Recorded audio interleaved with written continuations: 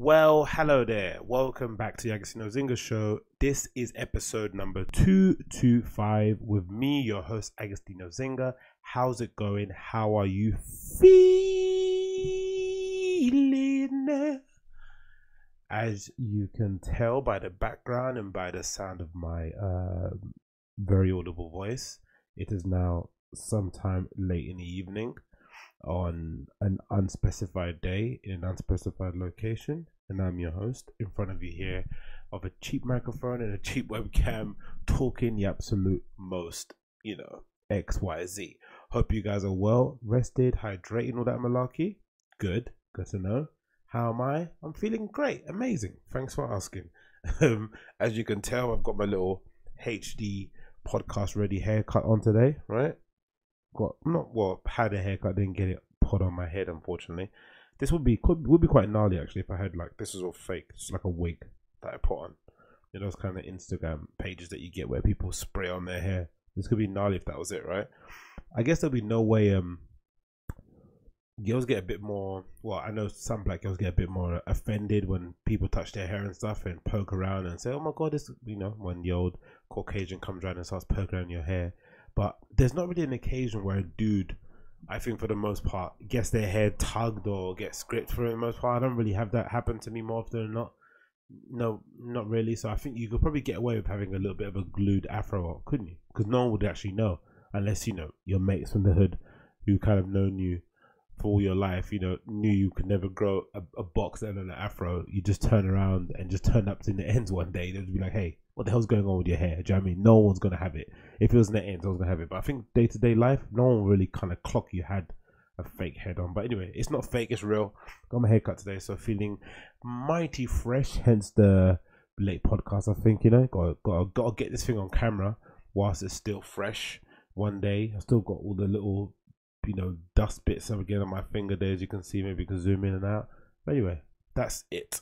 So this is part 2 of the part 1 of the podcast, and part 1 dropped earlier on today, so thanks for the other guys that checked that out. Nice to see you. Nice night, malarkey.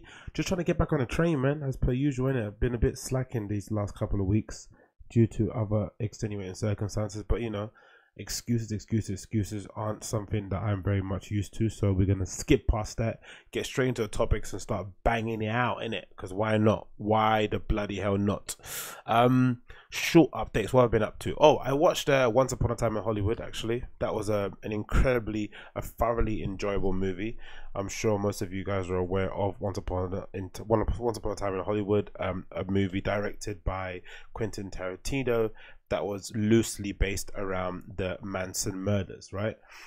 Charles Manson, I'm sure you guys are aware, was one of the most well-known serial killers of his time. Even though he didn't personally kill anyone, he was able to somehow cajole or to somehow,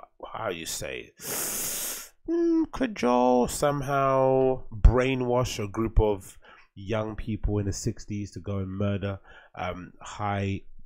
well-known celebrities within Hollywood as some sort of form of protest. The swinging 60s, people were trying LSD, people were shagging all over the place. So maybe within that kind of mist and that confusion, he kind of slipped in there. I've actually got a book called Helter Skelter, which I still haven't read. It's over there somewhere on the shelf, that kind of details the entire ordeal and kind of gives some background story onto it, which I haven't kind of got through to reading. But essentially the movie is Quentin Tarantino's way of maybe reinterpreting the story or telling it in a different light. It's not like for like. There are some elements in it that are true, but for the most part, it's kind of Quentin Tarantino's interpretation of it. And for me personally, I'm not sure. I think The Guardian gave it 5. And again, I resist watching or reading film reviews. I think for the most part, film reviews are like music reviews. It's all subjective. Everyone's got their own taste, and especially nowadays, where for the most part on social media, you've got quite a lot of people who are very knowledgeable. I follow this guy on my Twitter feed who's called Kyle, some black dude who's amazingly knowledgeable on cinema, and he always gives some great insights into movies, themes and camera shots and character development bits that you might have missed. That really gives added kind of layer and texture to a movie that you've seen maybe previously. But for the most part, I try to avoid it and just try to go into the movies kind of blind and see where I go from there. And especially in my case, I'm not a movie buff in any way, shape or form. I've kind of just watched whatever's there, and for the most part I don't really have the patience to sit down and watch movies. But over the last few months I've been slowly but surely changing that. I think movies are a great way to kind of glean inspiration. It's a great kind of social commentary, makes you think about things, again takes you out of your day-to-day monotony of life. But it just takes a bit of effort because you have to put this bad boy down, right? Your smartphone, you got to put that down and just kind of lock in and watch the movie. And I don't think I've been able to do that, actually. All the movies I've watched, I think I picked up my phone at least once, except for watching it at the cinema. When I'm in the cinema, I'm quite conscious of not touching my phone. But when I'm watching it at home, it's like quite difficult to kind of stay off your phone. But for the most part, I watched it. I watched the entire movie in the cinema. Didn't touch my phone the entire time, and yeah, thoroughly enjoyed it. A real good feel-good movie, which you wouldn't necessarily say Quentin Tarantino makes feel-good movies for the most part. Maybe Kill Bill is a good one. Maybe Django. I don't know if they're feel-good movies, but you know what I mean, right? In the most gruesome, macabre, dark, twisted way that he can make a feel-good movie. And there's a lot of nods to his inspiration growing up. I think if you are familiar with Quentin Tarantino's interviews, you'd know that he's a big fan of spaghetti western, slapstick comedy, spaghetti western. So he kind of loads of little hints at, or loads of themes running in there through, you know, spaghetti westerns. The character arc of Leonardo DiCaprio's character, Brad Pitt's character is amazing. All the cameos in it from all the actors, especially the dude from Justified, absolutely smashed it. Really good movie. And again, from what I gleaned from it, again, I haven't read any reviews or had knowledge, had the luxury of going through any of the YouTube breakdown videos, but it seemed to me like it was a celebration of American cinema. This movie was like his kind of way to say thank you to Hollywood for all the good that they've done for him and his career, and to kind of a way of him kind of quote unquote giving back, acknowledging all the greats that have come before him and kind of laid the groundwork for him to be, you know, as successful as he is nowadays. And this makes complete sense, right? Quentin Tarantino is a quintessential film buff. Like, you know, if you watch interviews of him talking about movies, it just makes you want to download a ton and not watch them, right? Because he's so passionate about what he does, and it obviously comes through his performances. But yeah, Margot Robbie in it is absolutely stunning as Sharon Tate. She plays the role really well. Again, I don't really understand the backlash behind that. There's a lot of backlash behind her not really saying many things or not having many lines, but I think as a presence on film or in front on the screen, how she carried her role, some of the shots of her legs walking by, of her midriff coming across the street, like just really cute and I did warm kind of bits and pieces that made you really fall in love with LA and that kind of Hollywood era in general.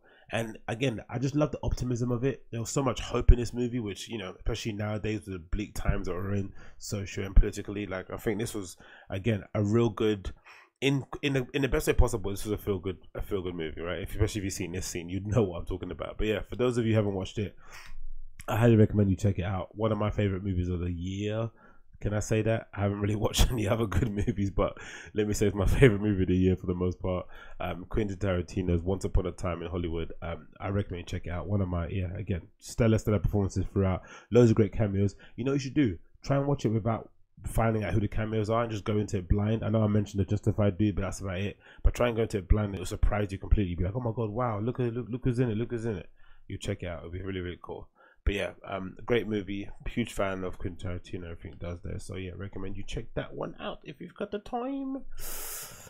What is next on the list here? We have Jussie Smollett. Can he come back from this? Now, this is a story that I know most people have kind of, you know, forgotten about and kind of moved on from, which I can completely understand. I think Jussie Smollett took or as David Chappelle called him on his special, what do you call it? Jussie Smollett. Did he do that because he didn't want to get sued? Jussie Smollett? Maybe that's why, right? He pronounced it completely different. But I'm sure most of you guys are aware of that whole entire story that transpired. Was it this year or was it last year? Time's gone by so quickly. I'm not sure if it was this year or last year, but we all know the story. You know, he allegedly, it seems as if Jussie Smollett might have faked a hate crime against him, right? Specifically because he's maybe homosexual and because he's black. Supposedly or allegedly, the findings is that he hired these two Nigerian actors who are also co-starring with him on on Empire to beat him up, rough him up, tie him with a noose on his neck, pour bleach over him, and screamed, "This is MAGA country," right? The story kind of crumbled along the way. He did loads of embarrassing things, saying he's a gay Tupac, going on that Good Morning America show, just loads of really sketchy stuff. And in the end, anyway, somehow through his through his really high, through his intense connections to the city of Chicago, and the good graces that he might have with some people in the upper echelons, he got completely let off his charges, to the dismay of a lot of people. But it seems as if people in Chicago, or the police department for the most part, just aren't letting this one go, and they're trying their darndest to get him back into court. And another another kind of bit of the story came out the other day, and I'll get this up on the screen so we can go through it. But yeah, it just got me thinking about whether or not he can make a comeback, and whether or not it's ever going to end for him. Is he ever going to see, is this story ever going to just like stop happening, or is this going to keep rumbling and rumbling and rumbling and rumbling and rumbling?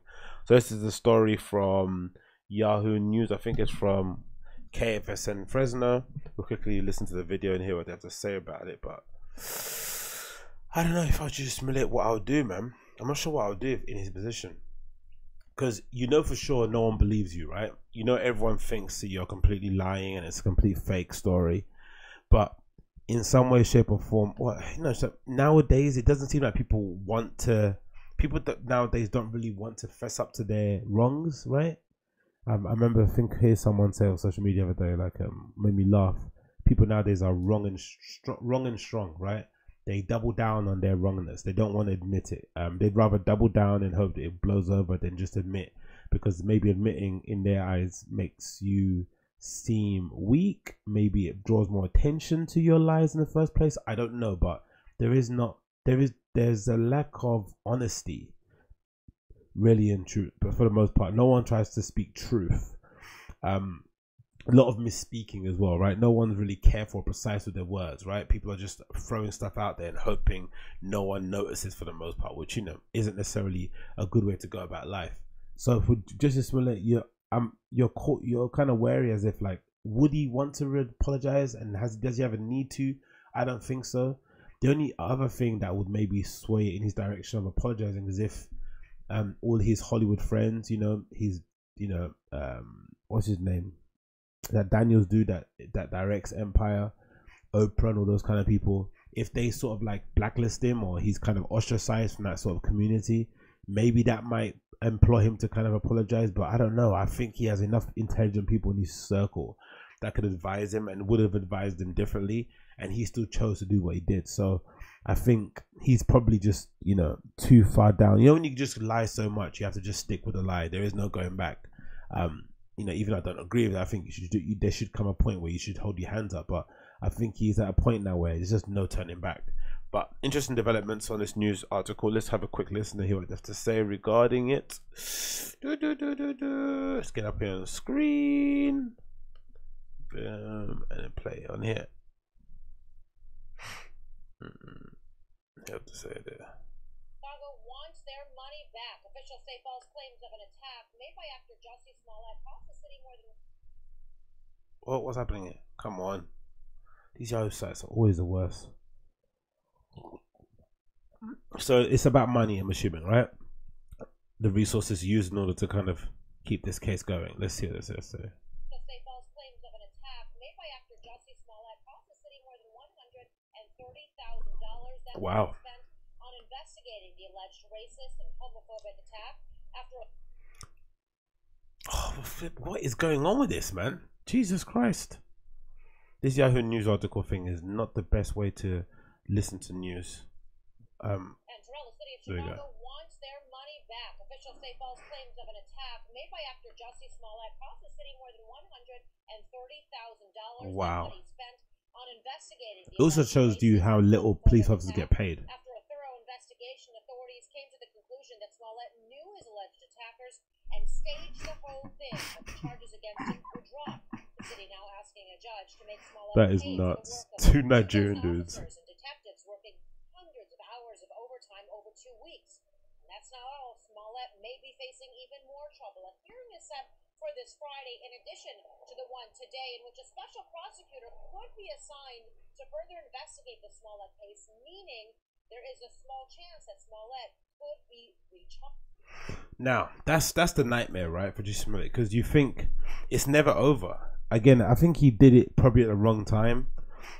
You know, the whole like outrage culture and cancel culture that's going on. He probably just missed it by a few months. If he would have done this a few months earlier, the sympathy would have been more pronounced. He would have had more support maybe from the black community, because it was quite evident. I think Dave Chappelle mentioned his special too.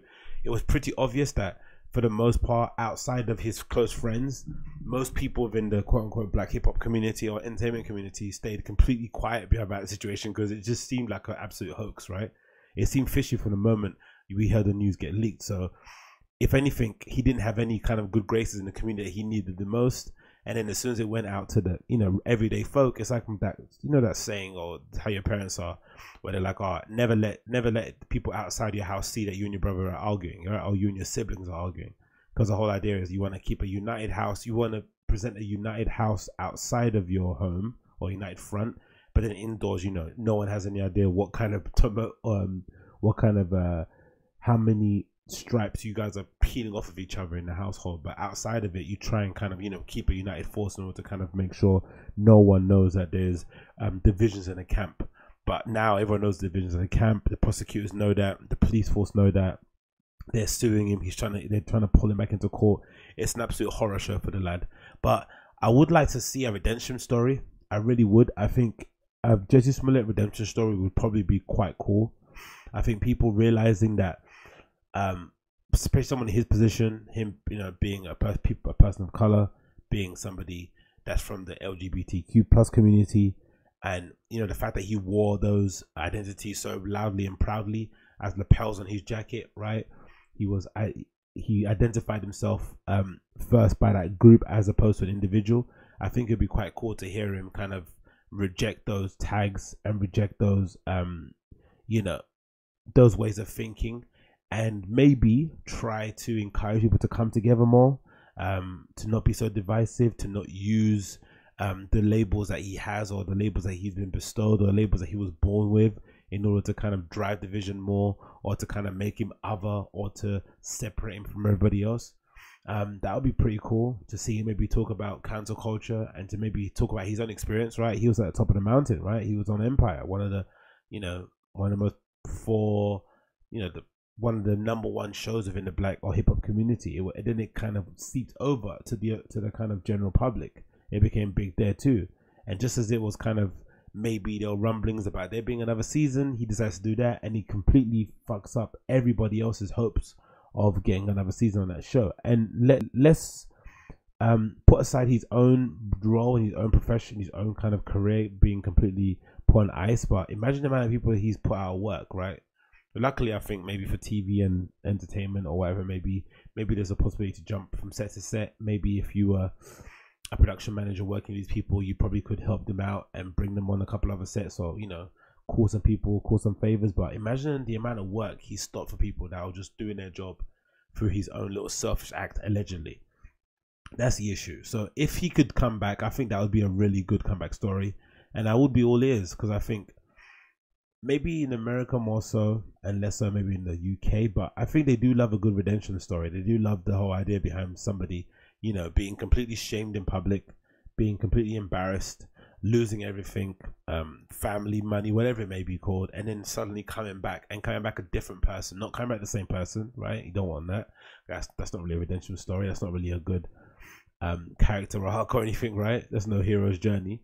But coming back a different person, a different perspective, like showing or telling people stories of what you've seen on the other side, right? How bad it can get if you decide to stick with the whole idea behind you're an ostracized or marginalized person. Because that's the thing that makes it funny with the Jussie Smollett thing, right? Or makes it really sad in one case. Well, in one sense, he's saying he's oppressed, right? And in another sense, he gets off all these charges because he's privileged.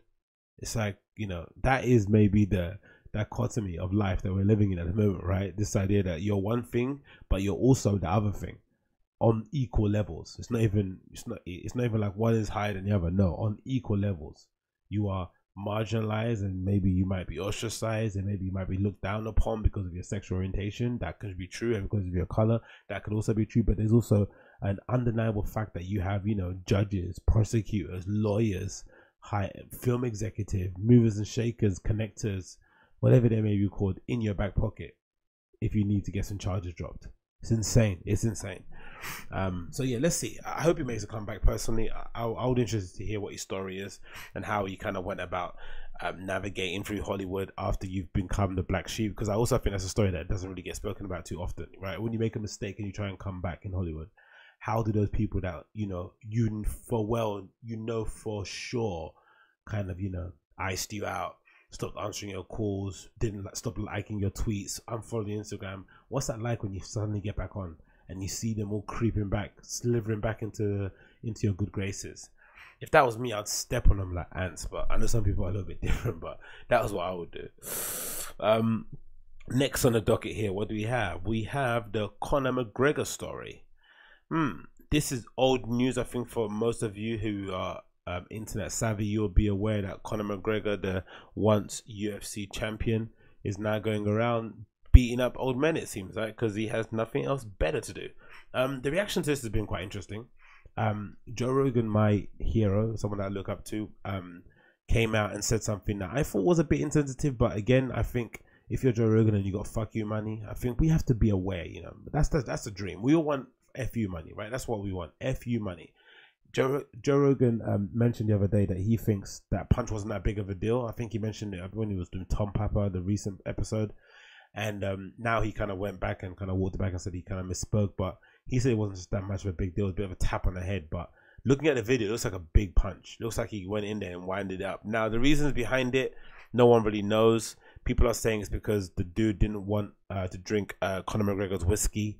I don't know if that's actually true, but that's the rumors going around the hood, or going around the internet of the hood, as if I'm in the hood, same hood as Conor McGregor. But the rumors on the internet is that he didn't want to drink the whiskey, or he rejected the whiskey shot of his proper 12, and so Conor McGregor punched him in the head. Let's see. So this is the video. I'm gonna mute it, so hopefully it doesn't get taken down, but it probably will do still. But this is the video from TMZ.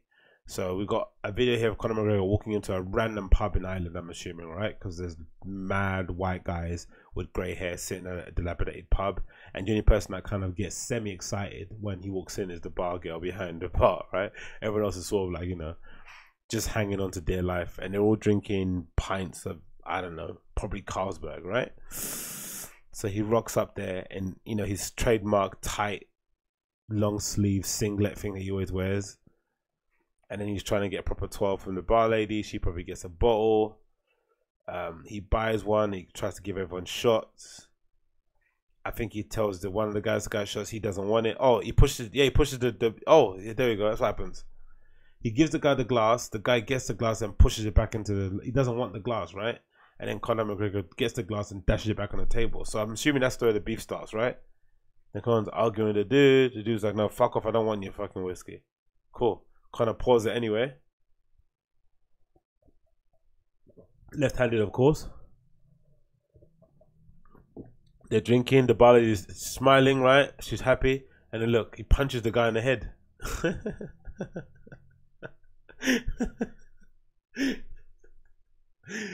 That is some rockstar shit.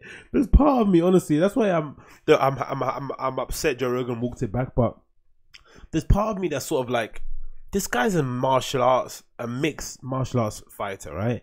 For the most part, he's, you have to have a couple screws loose to agree to go into a cage and fight another man with your elbows, knees, and fists, right? It's a profession for only a certain kind of man.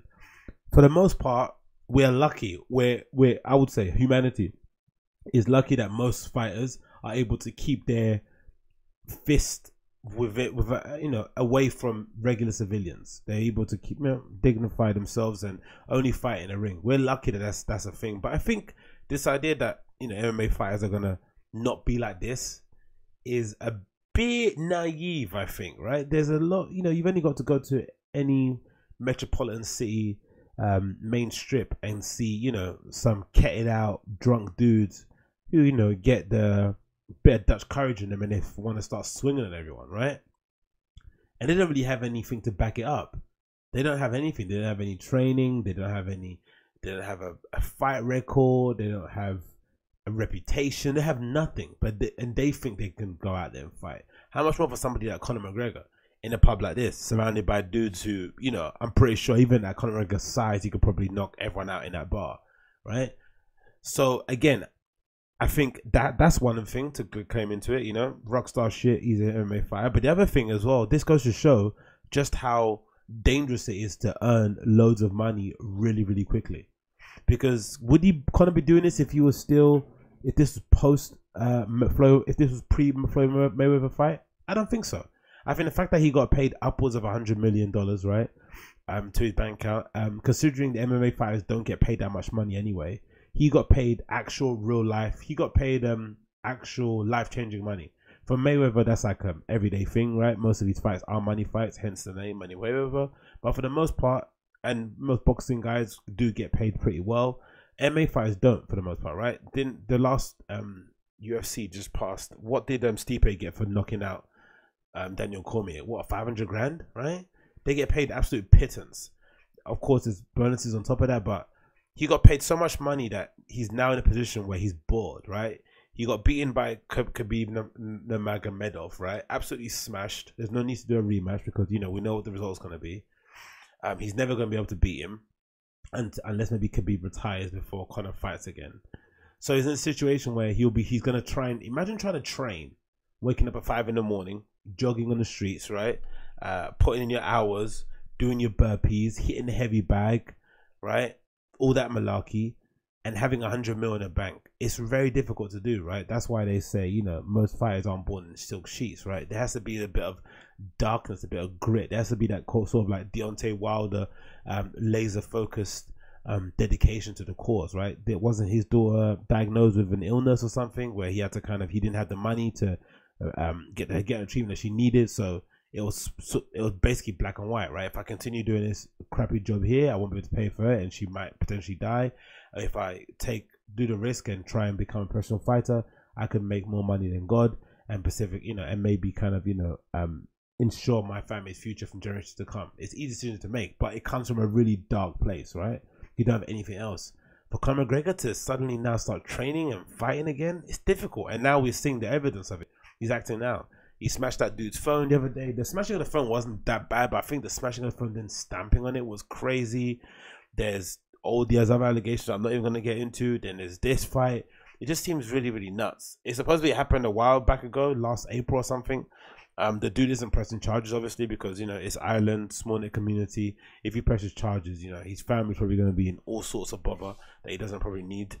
And I'm sure Conor McGregor, in his gentlemanly way, might have corrected the situation and slipped the guy a little brown paper bag. I don't know anything, but I'd assume that probably happened.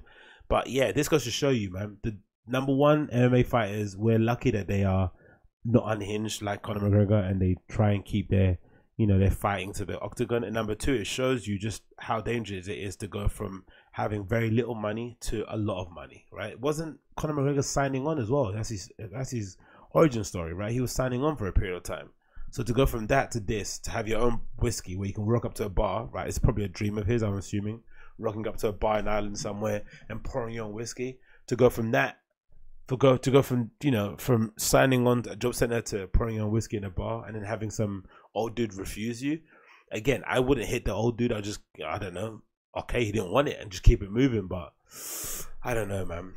He has done an apology so far. He went on Ariel Helwani's show and kind of sat there and, you know, somebody tried to walk it back a bit, but I don't know. I'm not sure if I don't know how mad I am about this. I quite enjoy the fact that we have some people of a high stature who are a bit nuts and do things a bit, you know, are a bit unconventional, for lack of a better term. But I'm also aware that, you know, you just can't go around punching people in the head because they want to drink your whiskey. Like, that is absolutely unacceptable, really, isn't it? It really is. I don't know why I'm laughing, but imagine being this old guy in a pub just enjoying your pint. Look, I don't want a whiskey, not because he didn't like it, maybe he just didn't want to taste the whiskey in his mouth. He wanted to drink his Carlsberg, and all of a sudden you're getting punched in the head like by an MMA fighter. It's just, I don't know, man. These guys, man, they have, honestly, that's what happens when you just have too much money and not enough hobbies or whatever it may be called, You just do weird shit. But yeah, get well soon, the dude. I'm sure he's better. And yeah, what's Conor doing? I don't know what's next up for him, but you know, he'll figure it out. What else is happening here? Oh, this is a good little topic actually. I saw something on Mixmag that I thought was quite cool. Let me see if I can get it up on here. But yeah, these guys are crazy, aren't they? They're all absolutely crazy. Oh, you know what we're gonna do actually? Let me. I'll check two things. Let me see if I can find it. So, boom. And then number two, there's this event. So I'm not sure what you guys are up to in the weekend, but this weekend I think I'm heading off to Oval Space or Pickle Factory for a little shub. I think it's for where's the event here? Most of these places, let me see if I can find it. It's on the Friday, right? Yeah, I'm probably gonna do that on the Friday. I think that might make more sense. So on the Friday we have, where is it? Yeah, we have the Pickle Factory with Onaoza from 11 till 6, him playing all night long. So Pickle Factory, I'm sure you guys are aware, is basically where Oval Space is. One of my favorite venues in London. Again, it's a bit weird, Oval Space, because it's those kind of places where, how do I say, the security is a bit heavy-handed, but once you're in, it's fairly, you know, it's smooth sailing for the most part. You're not going to get any more trouble than that. You just need to get in for the most part, right? But getting in is the hardest bit. There's usually massive queues if it's really a big night. The good thing about it, because it's sort of like on a roundabout, you get to see exactly where you're on the queue. I don't know if that makes sense, but you know, sometimes when you're in the queue at a place and it bends around the corner, you have no idea where you are. But this at least is in a roundabout thing, so you get to see exactly where you are for the most part. They try and keep everyone single file. They usually have a guest list queue if you've got a guest list, not that malarkey. Sound system's fairly decent, I think, for the most part. The bar is extremely expensive, but I wouldn't say extremely expensive, but it's just, you know, it's priced like XOY and Phonics, all those places, right? So you're gonna get, it's probably like a £5 for a beer, £6 for a mixer, or 7 maybe more. So you know, standard sort of those kind of places prices for the most part, but yeah, I'm a big fan of the Oval Space Pickle Factory. I'm not sure if Pickle Factory is the one next to it or Oval Space is the one, or it's the same thing and they close it, but Oval Space is massive, isn't it? Probably won't be Oval Space, probably will be the one just to the left of it as you go in. We could actually check it out here actually before we start debating about what the Pickle Factory is. The Pickle Factory. So you can get up on Google Images. I'm pretty sure I've been in there. That's the smaller one on the side, right? I'm pretty sure. Yeah, that's the one I've been to. Yeah, I'm pretty sure I've been there. That is the one I've been to. 1,000,000%. So yeah, if you're in the hood, I recommend you come and check it out. I'll get it up here. Show the spaces. This is the Pickle Factory for you guys to see. Essentially what it sort of looks like. So yeah, it's a smaller venue for the most part. Let's see where it is. So it's located within Oval Space, right? The Pickle Oval Space. The Pickle Factory. So in 2013, we expanded the community we have created in our little corner of Tower Hamlets by taking over an old industrial location in disused space directly opposite Oval Space. Once the Pickle Factory in London's covered, the warehouse then became a medical supply center. Now a blank canvas. Okay, cool. So what's the capacity of this place? I'm assuming it's like 500 people, maybe 200 people. What do you guys think? Or you have to download it, you have to sign or something. I don't know what the capacity of it is. So should be up here, right? Shouldn't it? What's the capacity? Come on, son. I think 150, 200 capacity. So okay, so a fairly small venue. But yeah, I think that'll be me for the weekend. So check that out if you're around on Friday. What else is going on with moi? Oh, that's what I was going to check. The Mixmag article. This is a pretty good article regarding Nights Out. So Mixmag always do some good articles I like to speak about in here that I've mentioned a few times. I think that have got some good traction. So let's talk about this one. This is a great little article. It's called "Why Day Parties Are Taking Over Dance Music." And the subtitle is "The Joys of Daytime Partying." And Mirad says Josh Baines, and he's not alone. So daytime partying. I've had a bit of a conflicted kind of journey with daytime partying. I got involved in it heavy with the old Lost in the Woods and all those kind of guys that were putting on parties and, you know, in the woods around Hackney Wick and stuff, and Once the Flats. There was loads of other kind of parties that they're doing under the bridge. There's parties they do now under the bridge in Canning Town that are really popular. So loads of cool things that I was kind of, you know, going to. But again, they were a bit heavy. They weren't for the most maturest of crowd. They just invited mongheads basically to come and get absolutely smashed, and it didn't necessarily call for it didn't really encourage a conducive environment for you to listen to music or, you know, to connect with people and stuff. It was just more so about just extending the night and just staying out and getting fucked, which necessarily isn't a bad thing, but necessarily something I'm looking to do every weekend. So day parties now, I kind of equate them similarly to fest. You know, people when they, I think it might have been Phonics or somebody or Phonica. Someone did like a festival, which was essentially just a day party. You start from in the midday and you end at kind of like just before, you know, closing time. It's a good way, number one, to get loads of DJs on to play, right? To kind of cover that space. It's also a good way to kind of maybe promote local talent. And it's also a good way to invite, to potentially have more people, a more diverse crowd at your event than you usually would if you had it going from 11 to 6 at the event I'm going to at Pickle Factory, right? So that's usually the premise behind it. But I think nowadays, especially in London, it has more to do with the fact that the rising, you know, not the rising price of rent, but also the licensing laws in most boroughs are a bit, you know, behind the times, or they're not willing to go with the times. So the only way to get around it is to kind of push your event earlier. But this article is a good way of describing it. Let's kind of read it through. So Josh Bain says the following: I'm standing in a club. Jane Fitz is dropping bomb after utterly perfect bomb. Every record hurtling the room closer to the sort of transcendental moment of ecstasy, of ecstatic communal release that you only envisage as being an actual possible thing that can happen when you're surrounded by people on ecstasy, while on ecstasy. I'm thinking about Alan Bennett. And buttery toast and orange juice and Sunday brunch and barreling into the nearest Greg's, knowing full well I'm stumbling out with a triple chocolate donut and a steak cheese roll clutched to my chest. I'm thinking about the Corey omnibus, the freshly laundered pajama bottoms. In short, I no longer want to be in a nightclub. I look at my phone, it's 5 to 4 in the morning. I definitely don't want to be in a nightclub at this point in time, and I know for sure that I'm far from being the only semi-jaded party goer looking for an early night. That I 100% agree with. And I think, I'm not sure what it happens with that, right? It's a thing that happens a lot in London. You get that feeling that you don't want to be where you are suddenly late at night. I'm not sure if it's because you realize how far the journey is going to be and you miss your 24-hour tube, or you have to wait into the morning line. I'm not sure if it's because you realize just who you're around and it's sketching you out a bit. I'm not sure if it's because you realize that maybe the amount of money you spent. There's something about London nights that tend to kind of make you feel as if you've kind of not let yourself down, but how to describe it? Not let yourself down, but you feel a little bit like you wasted your time. Maybe, I don't know. It's just a weird way. I don't know what happens, but usually the way it doesn't happen is if you're out with friends or you're out with a group of people and you're stuck with them the whole night, which doesn't happen often either, right? Because you tend to lose people along the way. But if you're with a good group of people, you tend to kind of, you know, not be that bothered about, you know, where you are. You're just having fun with your friends and stuff. But yeah, I understand the feeling that this guy's talking about, where you just get there, you're like, oh man, I just can't wait to just get in my duvet, right? Or you're just looking forward to that walk home or to get some fresh air. I don't know what it is. Just some weird, I don't know what happens again. It's just maybe a London thing. It goes on and says the following.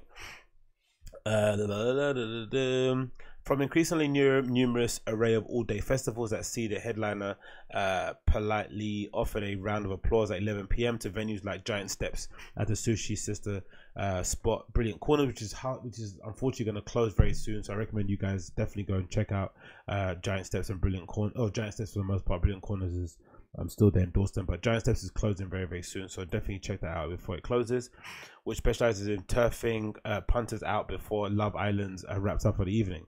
It's clear that more of us than ever are clamoring for a way of seeing our favorite DJs without foregoing any beauty sleep. The reasons why clubbers might be drawn to regular doses of afternoon delight are many. Some find the idea of slinking into a subterranean spot long after the midnight a simply terrifying prospect. Others are into the idea of going out for a dance that can't be bothered with all the fuss and faff of arranging a babysitter and then sitting through little Jemima's piano recital morning after with the kind of calm down that can they last experienced when Tony Blair was in power, and some just seem to really like wearing Hawaiian shirts on rooftops. It takes all sorts. Those Hawaiian shirts with denim shorts and white socks, oh, kill me. Paul Bryan, who releases records as Appiento, runs test pressing website, along with soft rocks man Piers Harrison, is a fan of Day Party. The late May bank holiday weekend saw Piers and Paul persuading Washington DC's most dynamic duo, beautiful swimmers to hot footed to Peckham Rye to Hackney Wick, to close out the TP Bash Giant Stapleton fight style. To state the obvious, they just offer such a contrast in traditional daytime partying, says Paul. The daytime party allows breadth musically that you don't get in a club, which I mentioned earlier. In a club or large event, they also allow you to find your space and settle, just as have generally have more of a loose experience, which is very true, right? In a nightclub, you're mostly just fist pumping, you're elbow to elbow. If you've ever been at a Corsica studio, you know the beauty of Corsica is that it's fucking densely packed, but it's also, you know, densely packed. There's no way to kind of get your spot. You just keep moving, especially if you go to the toilet. You're just going to move around. You're going to find your spot again. But with a day party, you can sort of like post up, get your bag, just chill, you know, have a sandwich, whatever, you know what I mean, and just enjoy your night. It doesn't mean that the music can't be tough or whatever, but you can just spend a bit more time getting to that point. Festivals like Belfast, notoriously up for it, Ava, are proof that partying while Peppa Pig is still on doesn't mean you've got to sacrifice the sort of big boozy big room antics that most of us save for after the Watershed. That Ava festival, AVA festival, check that out too. That's, I think it's Dublin, right? I'm pretty sure it's Dublin, one of those places in Ireland. It looks amazing, man. The crowd go crazy for the DJ, so I recommend you check that out too. Still, there are certain sounds that lend themselves particularly nicely to the sort of party that starts during football focus and ends during match of the day. For those of us with a Balearic inclination, the day party, whether it's rough dog getting wonky at the port at Pikes or the aficionado chaps treating Manchester's discerning drinkers to a smattering of folk obscurities over a pint of Dipper or Corton microbrewery, has become a core currency. After all, the wafty screamers that you hear at Lex or Macro roll out in any given set just make more sense when accompanied by sunshine. I recommend that too, especially in London sunshine too. It's been so nice these last couple of days. But whether you're watching Helena Hofte Shoreditch an early afternoon new one at Crank Brother East London Street Party, or NTS Top Dog Charlie Bones taking the softly approach to a late evening sunrise set, the simple pleasure of partying safe in knowledge that you'll be back in bed while in bulk of the country clubbers are cracking into their 6th can of GNT remains unholy joy. I recommend that. Of course, a cynic might argue that the day party with its poke bowls, boomerang friendly cocktails, and strict adherence to council mandate noise policy represents a sanitized take on nightlife, and come to some extent it does. But if you're asking this writer to choose between fighting for the future of clubbing as an inherently radical subversive act and not having to crawl out of public transport 7 a.m. looking like a zombie has been dragged through the bushes outside Berkheim, I know which I'm going to pick. I 100% agree, man. I just think there's probably going to be a change, right? We're going to see something change soon with the licensing laws. I don't think it's going to stay the way it is, especially with what's going on at Fold in Canning Town. I think there's so much love and so much appreciation people are giving that place, and people are really trying to push it and make sure it stays around. And you know, they're consistently putting on good lineups. There's a Dex J lineup coming raised very soon. I think maybe other councils are going to see just how good those places are doing, and it's in the middle of nowhere basically, that they're eventually going to offer up more licenses or more late licenses for more places or more clubs, or maybe go back to how it was previously. Because again, I'm not even pushing for 24-hour clubs everywhere. I would just like most areas in London, especially the marquee clubs and main ones, right, to be open until 3 or 4 a.m. Like why isn't Jaguar Shoes in Shoreditch, right, High Street, open until 4, open until 3? It should be, right? They're losing money for the most part, and punters would love hanging out there. Same with Catch Bar next door, right? Those places should be open until 3 and 4. At least those should be, so that when you're sending people out on the streets, they're not getting sent out at that weird hour at 1, 2 a.m. where there's some people still coming back from casual nights out, and then you've got people coming out from really big raves. It's just like a weird clash of people. At least if you let them come out at 3 or 4, there's no one really around. If you're out at 3 or 4, you're mostly out because you went to a party somewhere, right? You're not just hanging around. So that would be quite cool to see. But I think we're going to see a change in it. But for now, for the time being, if you want to rave and have a good time, the best way to get around it is to just day party. That's the best thing you can do for now. It's annoying. It might not be the most beneficial thing to do for you. You have to kind of plan your day a bit earlier, right? because I know I'm used to sitting at home and, you know, pre-drinking and getting a bit waved before I head out. But this will require you to kind of stave off the pre-drinking for the most part and try and get there relatively sober and enjoy the day, because, you know, it's a day event. You don't want to get completely sloshed. You want to just enjoy it and have a good time, have something to eat, so you're not, you know, lightheaded, and then head home at a reasonable hour. That's a pretty good way to go about it. And if you're going to do an after hours, you can all go back to yours or later. Do you know what I mean? But yeah, that's something I'd like to see more often. And something I'm doing myself here in London for the most part. I think when I go Berghain, in a month or so, that's what I aim to kind of do the nightlife things that I can't do here over there, and then the kind of daytime party stuff that I can do here, just do them, right? It's not the most spontaneous place in the world. You still have to plan it. I still have to go and resident advisor and click down attending an event, all that malarkey, but it's better than nothing, right? That's what you can do. It's better than nothing, I think, for the most part. Again, I'm not sure about you guys, but I'm 100% agree it's better than nothing anyway out there.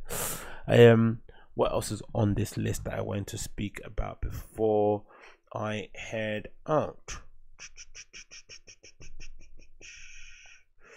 Let me see my list. What else I got on my list here?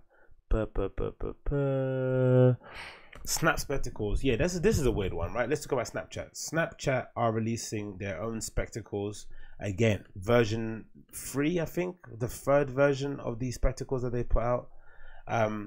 Again, I don't know nothing. I don't know what I'm talking about. So maybe they know more than I do about whether or not these are going to be successful. But they've tried these so over the times, and they just don't seem to be letting go. They seem to be trying all they can to make these spectacles work. And I don't know if they're working so far. I know from the times that I've been out, especially around the area that I live in, there's a lot of younger kids. And whenever I see them using social media or glance at their phone, they're always using Snapchat. So there obviously is an audience there that's still using the app. Probably that's why it's still around now. I know from slightly glancing at a few headlines that they were completely, you know, turning and tap on the money. It was just kind of going on for the most part. But, you know, they're trying to make it profitable by launching products such as the Snap Spectacles. And hopefully they hope, you know, if this blows, if this goes big, that essentially it could be a good way to them to acquire new users too on the platform. But I don't know, man. I don't know. So this is an article from The Verge. It says Snap announces spectacles free with an updated design and a HD camera, which is, you know, pretty cool. You know, something that you might see in a Mission Impossible movie, right?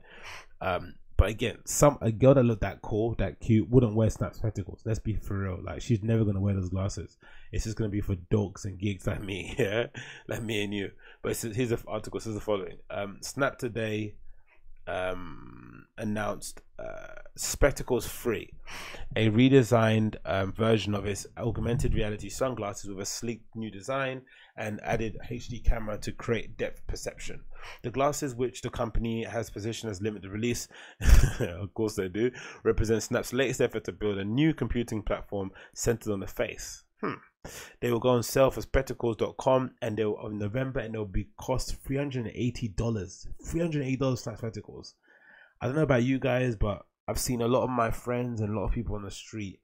I'm not sure if you've noticed it, but there's been a lot more people out there wearing designer sunglasses, right? They're not scared to go out and pay £200 plus for designer sunglasses, or $150. And you know why? Because that's the price I mentioned earlier. Designer sunglasses are a lot cheaper than what they used to be. There's a lot of good entry-level sunglasses that you can get out there for $150 and plus. Why would you swap that for, you know, for a computer on your face? And we're not necessarily in that place yet at the moment. No one's really ready for that kind of technology. I don't think so. Really? Are you? I know I'm not. And it continues. That makes them more than twice as expensive as last year's model, which was $150. The Snap executives say the higher end version is meant to appeal to a smaller group of fashion-forward creative types. Fashion-forward creative types, right? Those are two different crowds, and I don't think they would actually want those glasses. Creative types might be a cool way to kind of, you know, document. There could be a way to like document your design process, prototyping and stuff in the studio. A fashion creative, maybe you could take your fit pics with it. I don't know how you get dressed in them. I don't know, vlog it with it. It may also be designed to recoup more of its manufacturing costs. For the famously money-losing product, Snapchat wrote down nearly $40 million in costs associated with the first version of the glasses after widely overestimating demand. The high price of Snape Spectacles free will likely limit their appeal, particularly among the high school and college students, which is interesting. They're making fashion forward glasses for the creative types. They're pricing it at $380, but the only people that use Snapchat are kids under 21 who don't work in the fashion forward creative industries just yet. This is another evidence that, you know, people will say, oh my god, it's so hard to do this, so hard to do that. Not really. Snapchat is a great company. It's a once in a lifetime idea. Evan Spiegel is, you know, a genius in his own right, but the way they run this company shows you that there are some people out there who are just chancing it for the most part, right? For lack of a better term, they are chancers. I don't know, like, again, they wrote off $40 million in the cost of making the first glasses because they overestimated demand. Really? That isn't like a startup thing. That's like a business 101 thing. So they've got no one in their boardroom who's got an MBA that was able to maybe, you know, forecast this or figure this out. Like, wow. The high price of the spectacles free will most likely limit their appeal, blah, blah, blah. That's them in gold and black. The article continues. The glasses marquee features a second camera which enables spectacles to capture depth for the first time. The Snappers built suit of new 3D effects to take advantage of the device. The glasses will be available in two colors, carbon black and mineral, somewhere between beige and gold. They have a lightweight steel frame, adjustable tips and tinted lenses. Like previous editions, spectacles allow you to easily capture photos and videos by tapping a button on top of the glasses. Bloody hell, man. They look so butters, those glasses, well, don't they? Battery life is unimproved for the previous edition, though. The second camera creates an additional drain on the new spectacles. Must compensate for. Snap says that you'll be able to capture 70 videos. They didn't even improve the battery. These guys are fucking taking the piss. A full charge will take 75 minutes, and the case can be recharged by USB-C. Photos are stored in resolution of the whatever that is. Unfortunately, snaps taken with spectacles still don't transfer automatically to your Snapchat account. Snap says that there are still technical hurdles preventing the transfer. These guys are taking a piss. You can't, so they don't upload it. So how are you meant to do them? You'll connect your phone to Bluetooth and then, wow. And then, so here's how you do it. In the meantime, you'll connect your phone to over Bluetooth or Wi-Fi and wait impatiently for your snaps to download to your account. The exception of this is iOS users who are at home on the Wi-Fi and have their Snap Spectacles charging. Spectacles can be set up to export snaps. Jesus Christ. You have to export them. This is worse than a mini disc. Like, do you remember that? You thought you could drag and drop it and you had to convert it into the actual file that plays it. This is horrendous. I've abandoned my generation spectacles in previous years within a few weeks, primarily for that reason. Taking snaps on spectacles, transferring them onto my phone, and only then being able to edit and share them felt like too much work for too little reward. Introducing a new version of spectacles that almost twice expensive without addressing the flawed user experience, at least for service, like a missed opportunity. More than missed opportunity, mate. They absolutely shit in the show. Like, I don't get that. Why are they doing that? Like, why would they release something that isn't what people want? That's strange, isn't it? Again, I guess if you're interested in them, they come out in November. Snap Spectacles, there for you on the big screen. I'll link it in the show if you guys check it out. Check it out yourself. Spectacles.com. This isn't something I'm going to endorse in the slightest, man. It's an absolute garbage item. Wow. Absolute garbage. I cannot believe it, how bad that is. It drains the battery. It doesn't upload directly on there. You can't edit him. Like, why can't you just edit in the lenses? What's the whole point of having a computer? It's not really a computer in your face then, is it? It's just a camera on your face. It's like, well, anyway, it is now late. Thanks so much for tuning in to the Agostinho Zinga show. That was a good way to end it. Snap Spectacles are diabolical. As always, thanks so much for tuning in. All info regarding myself, DJ gigs, DJ mixes, all that malarkey can be found on my website, which is agostinhozinga.com. Link will be in the show notes description below. I'm also on Patreon, by the way. If you want to support the show on Patreon and ensure that I go out and buy a new camera and upgrade my RAM on my computer, because at the moment it's all like good. Click the link on the Patreon, donate what you can, and that'll go a long way into ensuring this show continues going and I get better equipment along the way. If you want to support on that, do that. If you're watching via the YouTube and it's your first time here, give me a little thumbs up. And if you want to hang around some more, why not subscribe? If you're watching or listening actually via the podcast app on your smartphones, why not leave me a 5-star review? This goes a long way into ensuring people find the show. Give me a like if you're listening via the iTunes app, all that malarkey. Interact. Check me out via the email if you want to communicate and ask me questions. Link can also be found on my website, which is agostinhozinga.com, for more information there. But until then, my friends, until we meet again, thanks so much for tuning in. Hope you have a great rest of your day, all that malarkey, and I'll see you guys again very, very, very soon. Peace. Take care. Hasta luego.